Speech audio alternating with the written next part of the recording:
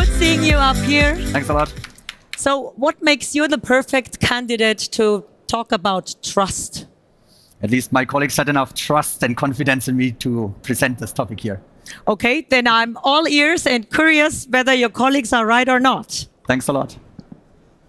So what is important for us as human beings?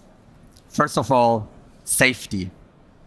Also, it's very important to have a sense of belonging and also a sustainable future to live in for us and our future generations. Also, acknowledgement is very important. Acknowledgement from our partners, our consumers, our friends, family. And of course, health is very important.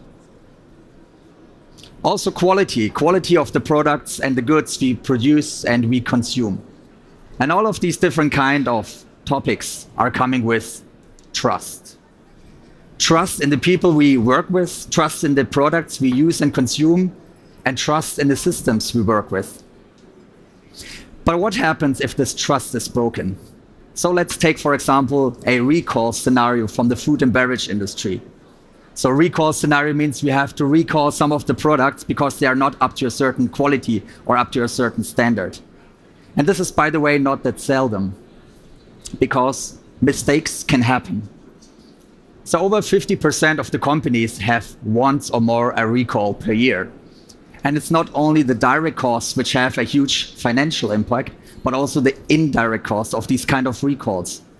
Because you need to gather the right information from different kind of systems, maybe from an MES system, from the ERP system, from the MOM, and you have to identify which kind of products are being affected. And then you have to gather these teams and have to inform your consumers or your partners, the wholesalers. So you have to go along this value chain and have to identify which products are being affected. So these direct and indirect costs are massive. Also, it's not only the financial impact, but also the reputational loss which comes along with that. And the trust, also the losing of the trust from the consumers is a very huge impact which can happen. 15% of the consumers would never buy this product again. And 21% of the consumers have trust issues. They would not buy from this manufacturer again.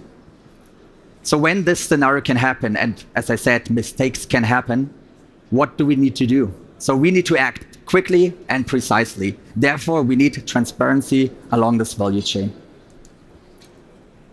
This transparency is not only important for these kind of recall scenarios. We could also have other scenarios or use cases where this transparency along the value chain is crucial. For example, difficulties in finding counterfeit.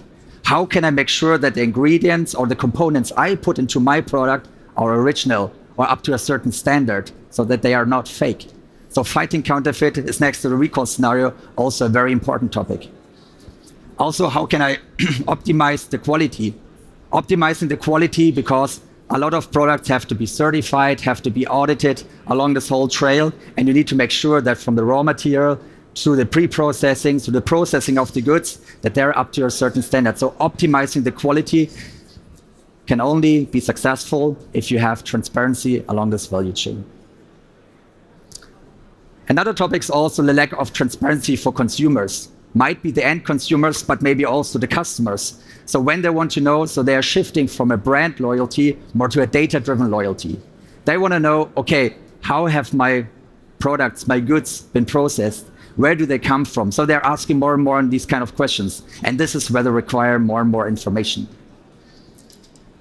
And also this comes with fulfilling governmental laws and regulations. So there are a lot of regulations, not only in the food and beverage, but also in other industries, so where we need this kind of information and this transparency. Maybe one point also is the lifetime history of a product. That means I want to, from the cradle to the recycling of a product, I need kind of information. Where do the raw materials are coming from? How have they been processed? How do they behave in the field? And then later on, when it goes into the circular economy, can I recycle them? Can I reuse them? Do I need to get them out of the life cycle, or can I still reuse them? So this kind of life cycle of a product is also very important. So this is where trusted traceability comes into play, because trusted traceability makes this kind of genealogy or this family tree of the product visible along the value chain. And we do this by linking the right information from the right systems, not only gate to gate within one producer or within one manufacturer, but also across the whole value chain. So the different kind of, let's say, data which are required for the different kind of use cases, if it's a recall scenario, if it's a product lifetime history, if it's a whatever kind of scenarios is, requires certain kind of data. And this data is coming from maybe an MES system, an ERP system, or maybe directly from the automation controls. And all these kind of data are being linked then into a distributed ledger. So what we do not want to do is replicate data, but link the right information in this trusted layer across all of the different systems. And when we have this kind of data, we can go within the different scenarios. For example, forward traceability, like this kind of recall scenarios. Where have my goods, my products been delivered to? So in case of a recall scenario, I can act quickly and precisely. Or the proof claims that I say, where did my ingredients come from? So this kind of backward traceability, which we're addressing with trusted traceability. And that might sound now a little bit abstract. So let's make it a little bit more concrete, a little bit more crisp. So I need my coffee every day. And maybe not only one, maybe also 2 or 3, or when I'm here on stage and had a long night, maybe even 4. And how can I trust the manufacturer that this coffee is up to a certain quality? Or how can the manufacturer prove that this coffee is up to a certain quality? So if we would have a use case like this or a scenario like this, normally we would start with a simulation. So the simulation starts with a digital twin where we show and where we simulate where do the different kind of ingredients come from.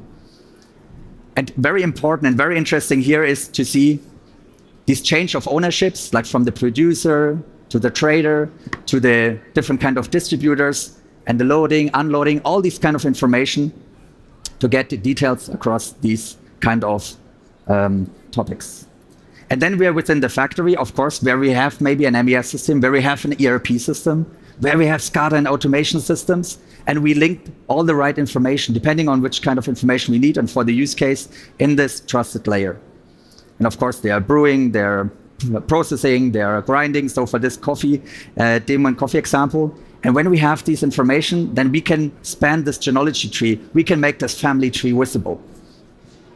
And not only with the information from the kind of different like process steps, but also enrich that with IoT data. So how was the temperature during a certain process step? So has there been any quality violations or other information we have in there? And from these kind of information, I can then gather or put together a lifetime history of the product and can make it visible for the shop floor quality manager, whoever needs these kind of information. So what are the benefits for you, maybe as a manufacturer? First of all, streamlining the corrective actions. That means if mistakes happen, or they could happen, then you want to act quickly and precisely. You want to identify, okay, what has happened, what has been affected, what do I need to do right now? And this is where trusted traceability can help you. Also reducing the risks, so the financial impact, the impact of brands, the impact for any kind of use case, which I've shown before. So reducing this kind of risk is also what we are targeting at. And also directly reporting to customer demands. And the customers not necessarily have to be the end consumers, but maybe also the customers you're delivering to. If it's a wholesaler, if it's an end user, or whoever is there along this value chain. Another benefit is when we certify products, or if they're, for example, contract laboratories who are checking what is the quality of the product goods. They can also work with this kind of transparency because they do all the tests. They have the laboratory information systems or other tools, calibrated equipment or consumables to make sure that quality and the products are up to a certain standard. And this is what we also support. Because we want to optimize the use and reuse of resources and goods. And we want to make sure that these valuable resources you put into your processing or in your production process are being preserved because they are valuable. How do we do such a project, for example, for trusted traceability at Siemens? Normally, we start with a consulting phase. And then within this consulting phase, we determine what are the pain points, what are the use cases, what do you want to try to achieve? And then we analyze, okay, how does your process look like? Which kind of information do we need? Which kind of details do we need to go? And then we determine in the next steps, we not only make the concept, but also implement that together with you and for you, to then span also this technology tree and this family tree for the value chain. And when we have that implemented, of course, we can do the operations for you as well, and then optimize, like, for example, starting somewhere within your factory with your manufacturing process, and then later on go across the value chain. This is what we are doing. This is what we do with Trusted Traceability, and we want to be your trusted advisor here in this kind of process with you. Because trust isn't everything, but without trust, everything is nothing.